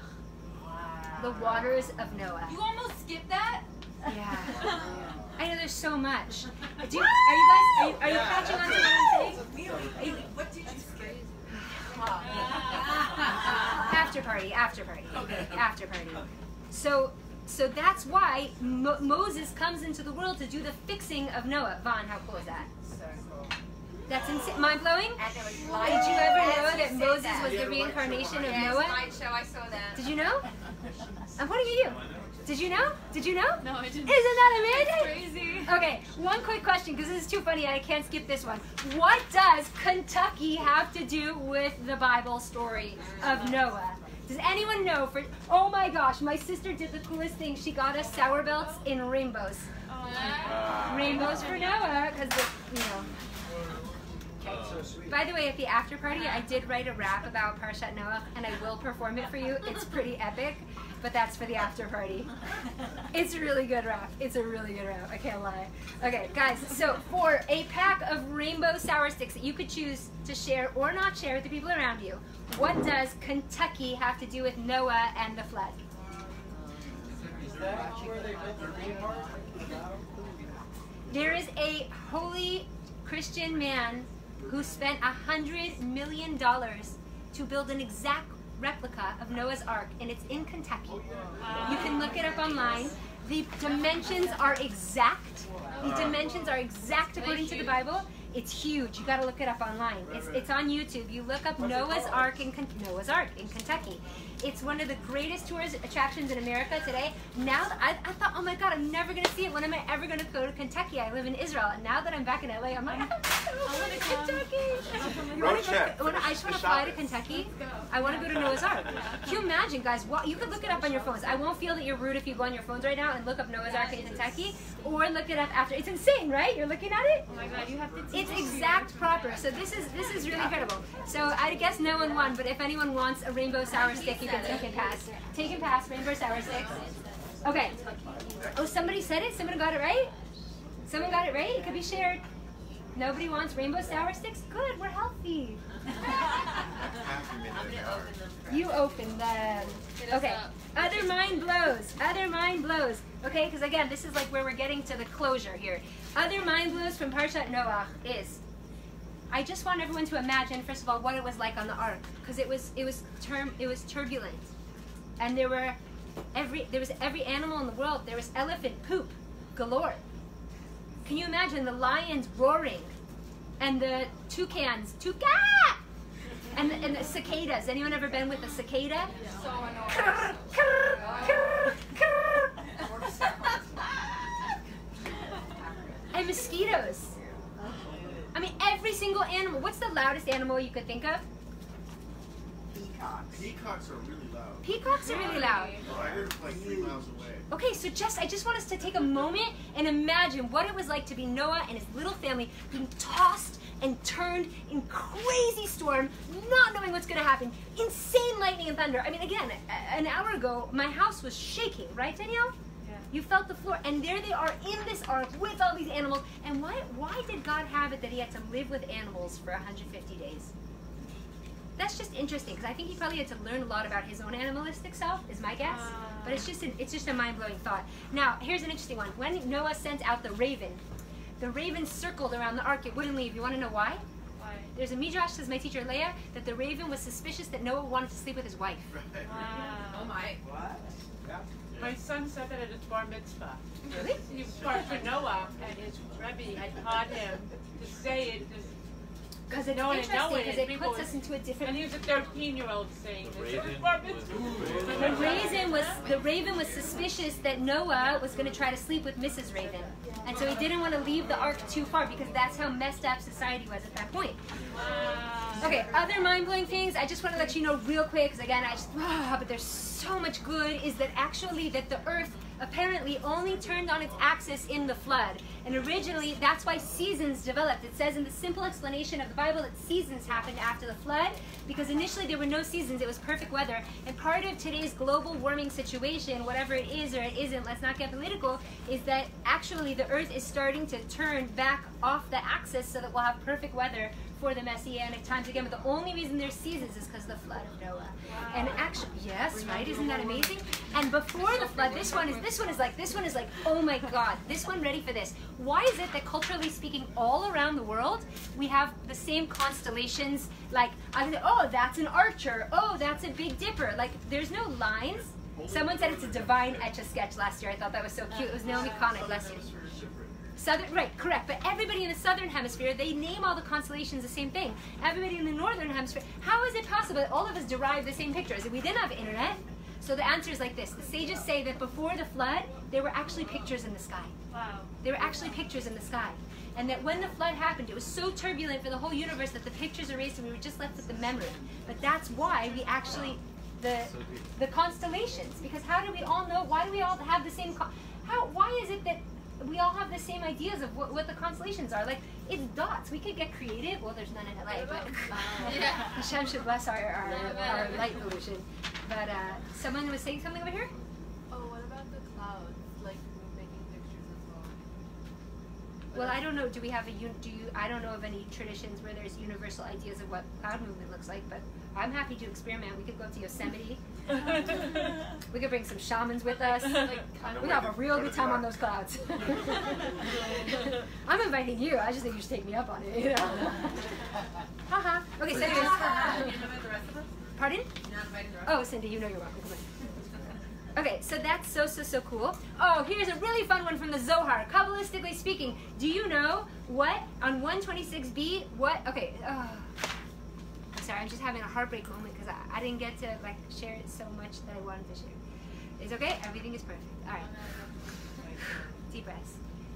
So at the end of Parshat Noach, at the end of the flood, we have the Tower of Babel being built. Okay, we're not going to get into the depths, but please God, we'll like get together and learn more and more Torah, and we can share everything. The Zohar says it was actually the first spaceship. That the people were actually, they had ancient wisdom from the Nephilim, the giants. And these giants had heavenly wisdom because they were fallen angels. And that they had all this sick technological knowledge, and that was actually the first spaceship that was being built. Did you ever hear this, Danny? Wow. The Tower of Babel, according to the Zohar, one opinion is that it was a spaceship. And they were building it to go up to take war on God. So crazy. Wow. Isn't that really mind blow? Mind blow. Mind blow? There's a reason to keep asking about the mind blows. We're going to get there in like 3 cards. By the way, you know, everybody has their own version. Okay, so, okay. In Breishit, we talk about Adam and Eve getting drunk. They say one idea is that the tree of knowledge was grapes. They pressed it into wine, they got drunk, and they tried to run away from God. And they were drunk and naked. Parshat Noah, it happens again. By the way, Breishit and Noah, they're the same story, told in 2 different ways. If you look at the themes, they're literally one for one. Like, they match perfectly. Even the creation of the world and how it happens, they match. Noah, at the end of his story, finally, the ark lands. He's there. It's resting on Mount Ararat. He comes down, and what happens? He plants a vineyard. And he does this as if to try to rectify the sin of Adam and Eve, but in the end, what happens? He gets drunk and naked. And his son ends up castrating him or sodomizing him, which is part of why a lot of the world has had a curse upon it. What? Moving right along, exactly. But why is it that everyone's getting drunk and naked?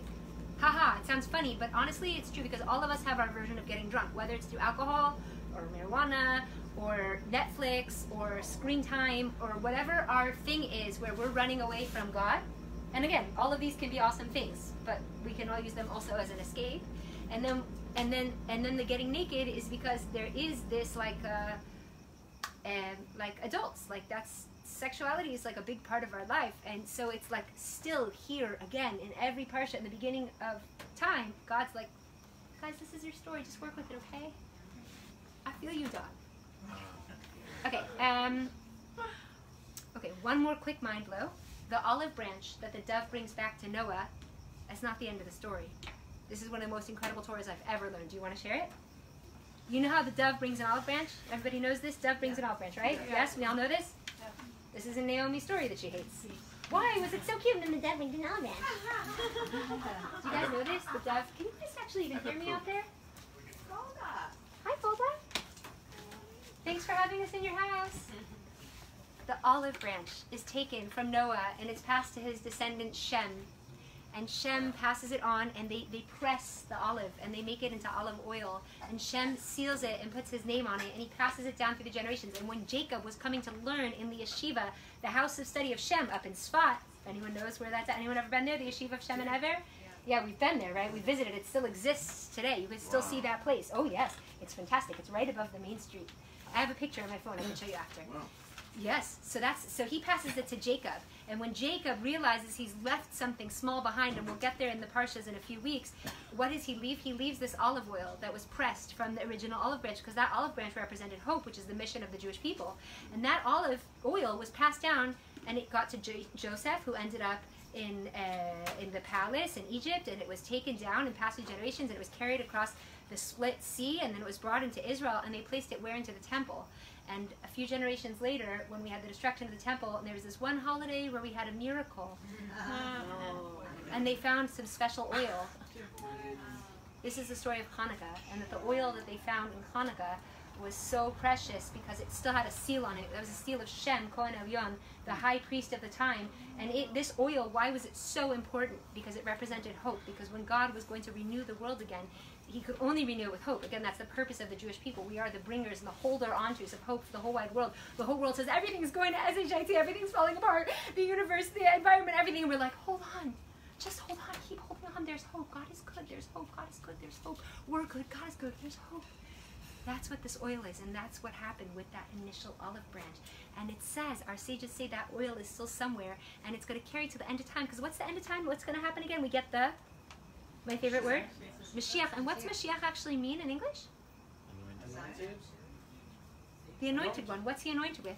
Oil. Wow. Noah. Wow. Okay. Three more. Look, we're so close. 4 more. My mouth is off. What's that? David Zeller would say about that, I heard that story from him. He would say that this was such a precious oil that they had, that the human inclination would be to hold on to that oil. This goes way back. Okay. And the tikkun from Noach is all through that time they were just kind of holding on to the family, holding on to each other. And so when they took this most precious oil that went way back to the beginning and they burnt it, they said, we're going to use the oil. That was the big tikkun. That's very interesting. That's another boundaries thing, like when to let go and when to hold on. Well, we still have that light today because they used it. Because they used it, and maybe there's even some left. Okay, final mind-blowing Torah. You know how we started this class and I said we're starting with this jam and it's not just a cool hippie song, but it's actually really meaningful, right? We are rising up like a phoenix through the fire. Phoenix from the fire, brothers and sisters. By the way, this is why I wore this dress. I'm totally serious. I really thought about what to wear. I was like, oh my god, I have a phoenix dress. We are rising up like a phoenix from the fire, Danny. We started the that's the Bala Bite. That's the guy that owns this house, by the way. So thank you so much for having us. Right. So thank you so much for having us. He was actually in another Torah class, which is why he couldn't be out here from the beginning. This is the people of Israel, I tell you. Okay, well, sorry, I can't make your Torah class in my house. I have another one that I'm already committed to. Okay, great. So we brought up this song about a phoenix in the fire. We said, why are we talking about this song? It's called We Are Rising Up, because in a flood, you either sink or you rise, right? We all have to, in the flood of our lives, we have to rise. That's our only choice of the people of hope. We're not allowed to despair. We say there's no such thing as despair in this world. We don't do despair. Ex-nay on the Ubitz day, you know? No despair. But so we said that there was a Torah about a phoenix. And what's a phoenix? What's a phoenix? Mythological bird. It's a mythological bird that rises from the ashes. So check this out. Not so mythological. Only mythological because it once existed. Say the sages, including the Lubavitcher Rebbe himself. You can find he has many different articles about it. The phoenix is this magical fiery bird that disintegrates, goes into its own ashes of its own fire, and then is reborn again. So check this out. Noah, according to the Midrash, he's on the ark, and one day he's feeding all the animals, which, by the way, there's so much responsibility. He's going feeding all the animals. Oh my God, there's so much vegetarian sushi left. Oh no, that's fish. No, that's the fish. That's the fish. Pescatarians, enjoy. Anyways, he's going around, he's feeding all the different animals, and then, oh my God, all of a sudden he sees something crazy. He sees that there's a fire on the ark. Now tell me, if you have a wooden ark, and there's boiling hot water all around you, and then the whole world is dying, is it a problem if you have a fire on a wooden boat? Yeah. So Noah's like, ah, ah, ah! But you know what? You know what's crazy? It's not burning anything. And you know what, then I had the biggest finish. I was like, oh my God, that's like Moses in the burning bush. That was my finish. Thank you very much. No, but that's crazy in terms of the parallels between Noah, between Noah. That's good. We can go home now. It's now officially Noah. It's not Moshe, Noah. Moses in the burning bush. The original, I think, Noah also has a burning bush. He sees the phoenix is a fire. It's on the ark. It's not burning. So he like slowly approaches this phoenix, and he's like coming to check out this phoenix, and he's like trying to understand what's going on. And he's like, hello? And the phoenix is like, hey, what's up? And he goes, oh my God, you're an animal. You're one of the animals. And the phoenix says, yes. And Noach quickly realizes, oh my God, if you're one of the animals on this ark, and if I didn't see you yet, it means I haven't thanked you. I'm so sorry. You know, Noah was a righteous man, says God. Noah's job was to take care of the animals. And when he saw that he was missing an animal all that time, it broke his heart. He's like, I'm so sorry. And he starts praying, and he blesses the animal that it should live forever. Wow. And so the phoenix never dies.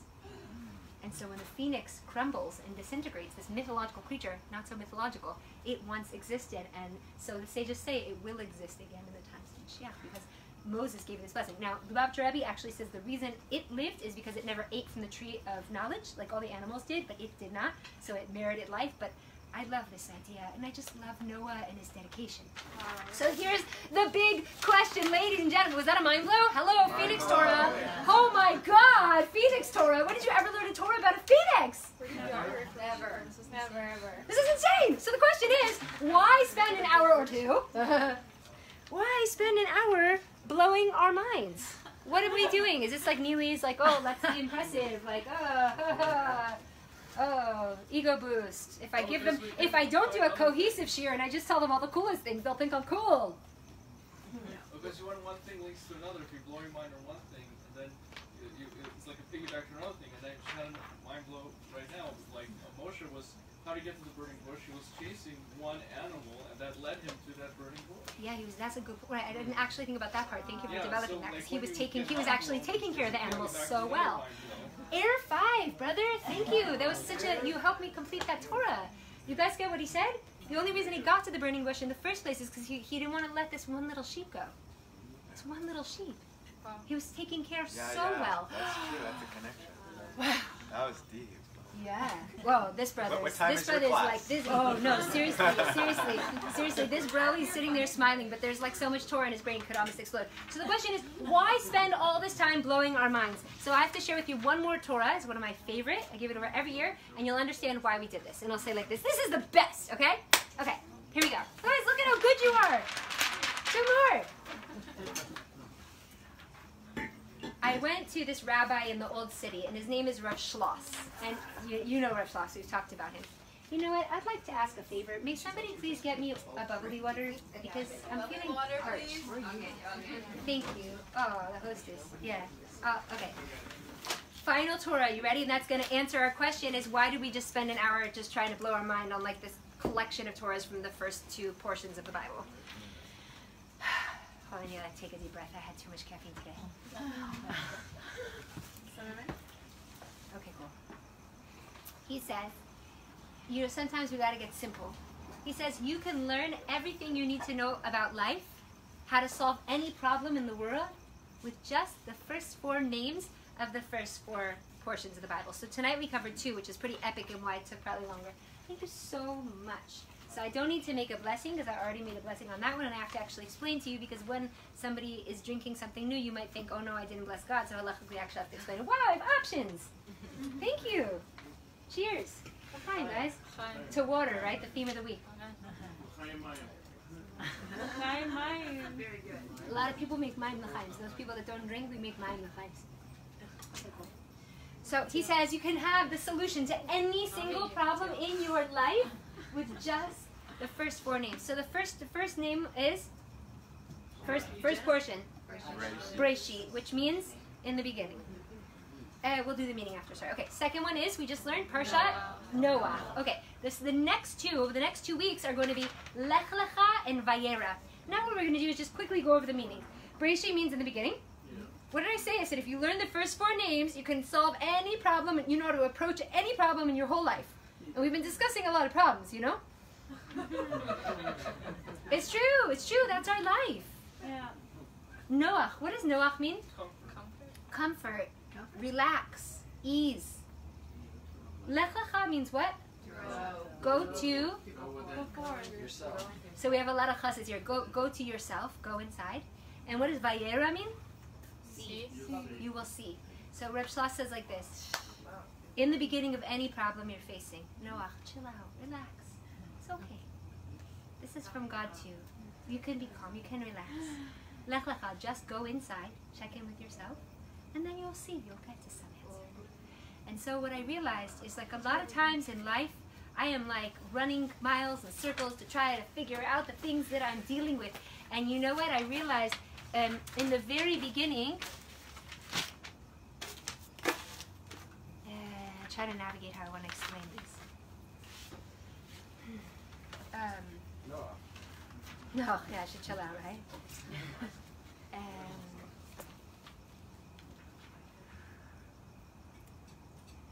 Why did I want to bring up the mind-blowing? Because one Rosh Hashanah a few years ago, I'm standing in shul, in synagogue, and I hear the words in my head. I'm in a very holy synagogue with very holy people around me, and I hear the following voice scream in my head. Nili, how long are you not going to believe the words that you're saying? And I'm standing there on Rosh Hashanah saying, God is good, God is great, God is trustworthy, God is kind, God is loving. And in the meantime, I'm freaking out. So I realized, what do we need to do tonight? We just need to blow our minds on God a little bit, because then we can just chill out. Then we can just relax. Then we can know if all of this amazing wisdom is in the first 2 chapters of the Bible. Oh wait, God is really that rad? God is really that good? Really has a plan for all of this? God is telling me I'm with you in all your pain and all your struggle? Oh, cool. Breishit Noach Lech Lecha Vayera. In the beginning, just Noach. We just need to relax, because the really ikar, the main essence of everything is just trust. It's just trust. Go into myself, figure out what's going on, and then I'll see. So I was like, that's why we've got to spend an hour blowing our minds. Because if we're so mind blown, then we could chill out and say, oh my God, there's a master of the universe running this entire, hanging this ball of water with flashing light in the sky, suspended in the middle of nothingness. And every star is perfectly placed, and every weak force, strong force, gravitational pull. What's the 4th one? Nuclear force, strong, nuclear, weak, strong force, strong nuclear force, weak nuclear. You could just say yeah, the forces that are in perfect absolute balance. That if we were one millimeter closer to the sun, we would burst, and we were 1 millimeter farther from the sun, we would freeze. Everything is hanging literally in perfect balance, and here I am tripping out on my life. So my blessing for all of us tonight is that Hashem should bless us. Hashem should bless us to first of all, blow our minds on biblical learning and wisdom together in a beautiful group of humans, always just to keep learning. But Hashem should just bless us to blow our minds on the lightning and the trees and Romy and sushi and like friends and life and my lungs expanding and contracting. So we just keep blowing our minds so that we don't have to get so worried about the other stuff, and we could just chill out and relax and do Noach. And then we will see the answers, because we're so mind blown on the goodness of God that we know that finally we could just chill out and relax and trust, and it will flow, and we will get the answers, and it will be all good. Because as we learned, the first thing we learned, the whole history of the world, that in the beginning God created the heavens and the earth, and it was chaotic. And then He asked for light, and then there was light. And that's where we're at. We're like minutes away from the great revelation of light. So I bless us all to Noach. When life is a flood, that we just get to chill and relax. And now, here's the exciting. Can I get an amen? Amen. Okay. And now I'm gonna do a dismissal, and everyone can just move around and move. And in like 5 minutes, I'm gonna give her my Noach rap because it's so good. And I really thank you, Hashem. Thank you, Rami and Danny. Thank you, Naomi. Thank you, Hadley. Thank you, Diana. Thank you, Mom and Dad. Thank you guys for coming out. Time, guys. Yeah. Cool. It's the after party. Oh, wait. Before you go, I told you had a job. Please turn to the person next to you, and of all these things, and if you want to review, you could look through them. What was the most mind-blowing? What touched your heart? Please share with both people next to you. Ready? Go. You're going to share the thing that was most mind-blowing to you. This is very important to walk away with something. So here we go, really quick. We talked about the whole history of the world in the first two. The Big Bang. Yom HaShishi. Gan Eden. First emotion in the Bible. The snake. The punishments. The hidden holidays. Everybody goes through it. Why a flag? Boundaries. Boiled in Gehenna. Reincarnation. Kentucky. Other mind-blowing things? And the Phoenix. I know. I really wanted to review. I always review at the end, but I didn't want to take too much time.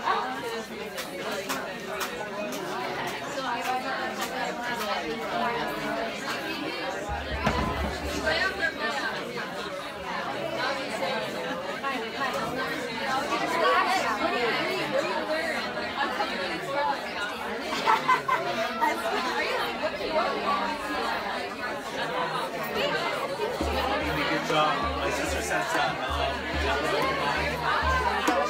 She wants to find it Friday night, so I'm trying.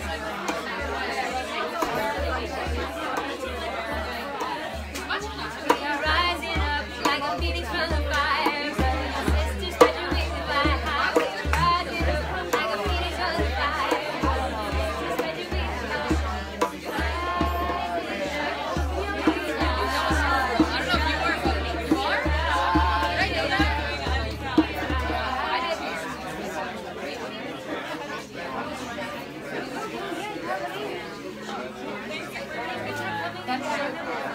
Oh yes, I brought that for you. I brought Oh really? I was wondering which one. No, I brought it for you.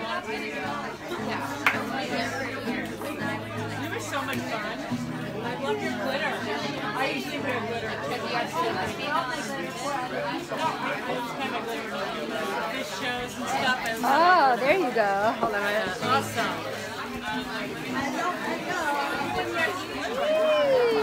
All right, stay tuned if you want. Thanks, Ariella. Rain, here we go. Look at this beautiful chevra. Thank you, Hashem. Thanks, guys. I can't believe you brought up kindergarten in 4th grade. Elementary school friends. That's what's up. That's right. All right. This is so beautiful. Look at how beautiful. All these holy people. So amazing. All right, I'm going to leave this going for the wrap. I theory that whenever I learn the Parshat Noah, it rains. It does. It always does. It does. It's really not insane. in LA, but in New York, the city where I live. Right, it always rains. I know, it's crazy. Yeah. It's so crazy. The only time it did not rain is my son's message of all the rain is coming down. That's right.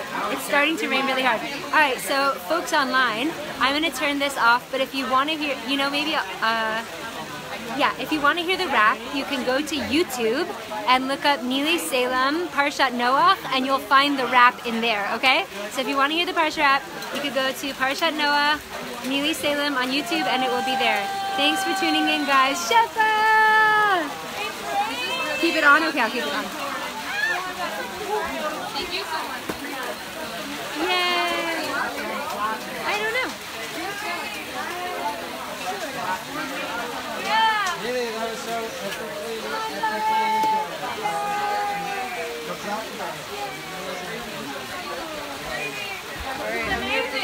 Let's do it. Where's the wrap? Where's the wrap? Okay. Guys, it's time for the wrap. Are you guys ready for this? Da-na-na-na, ba-ba-ba-ba-ba-ba.